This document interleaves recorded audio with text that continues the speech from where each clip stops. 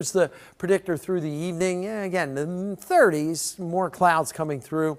As a front kind of drops through, there could be a flurry late tonight or through tomorrow morning. But then you notice that northerly flow pushes the clouds away. We dry it out. We get more sunshine tomorrow afternoon, but a brisk northerly wind only near 40 degrees, a little chillier. Down into the 20s tomorrow night. And then Friday, the key to our forecast on Friday is how chilly we stay. Probably going to be in the 30s on Friday, near 40.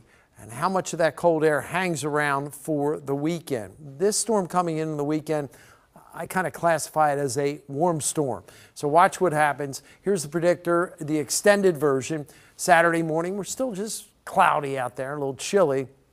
Mostly light snow coming in. We're a little faster now coming in during the afternoon.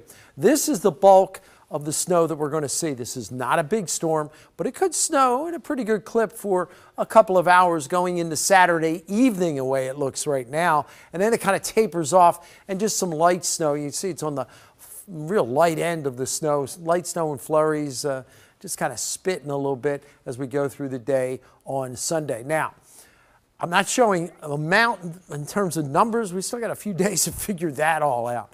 But this is a computer model where we take a bunch of models and we kind of average them out.